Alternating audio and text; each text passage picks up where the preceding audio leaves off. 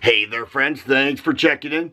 Once again, we see an act of violence in a Walmart parking lot. This time it took place in Duncan, Oklahoma, right between 9:45 and 9:50 a.m. Okay, an act of violence in mid-morning. So all you people that say, the crime only happens at night, you're wrong. Crime happens 24/7. And some people don't care what time it is. And actually, we've been seeing more and more bold criminals in broad daylight. And this guy, in this situation, he just didn't care, because we had a man and a woman who were shopping at Walmart. The female worked for Walmart. They walked out together and sat in the parking lot in their vehicle.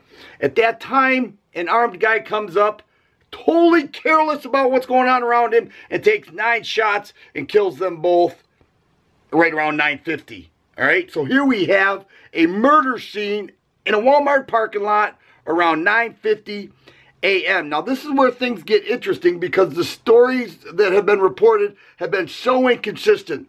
Some of the more trusted news stories reported that an armed citizen then drew his gun, pointed it right at that guy's head, and said, "Stop firing."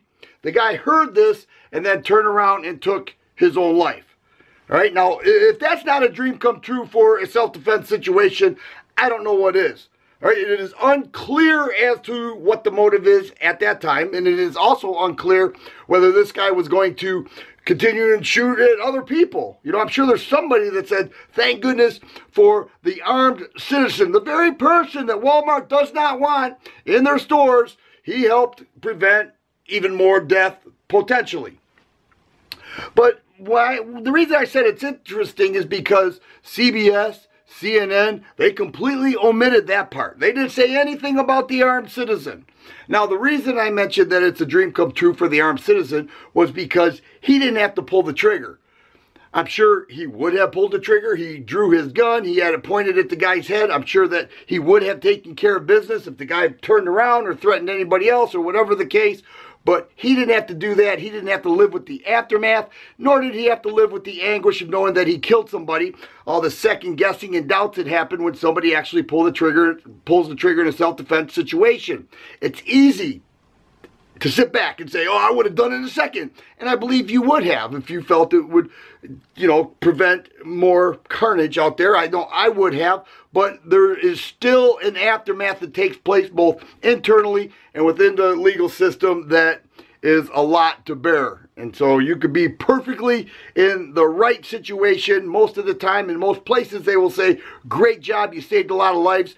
And other time, they'll question your motive and what you had to do with all this. Okay, so we're getting back to the situation. So they're really not sure what exactly happened here. They say that clearly, in my eyes, there was a domestic dispute, but a murder takes place right before 10 a.m. in a Walmart parking lot. CBS and CNN totally omits the part where an armed citizen intervened and potentially saved more lives. Nonetheless, we have 3 people dead. And I find this fascinating given Walmart's position on guns and ammo and everything else that they've been announcing. And yet, time and time again, we are seeing violent things happen at Walmart. And for those of you that still go there, I would say carry on, because that place is dangerous. If you like videos like this, please subscribe and share. I always appreciate the thumbs up button. Thanks for watching, and you guys be safe.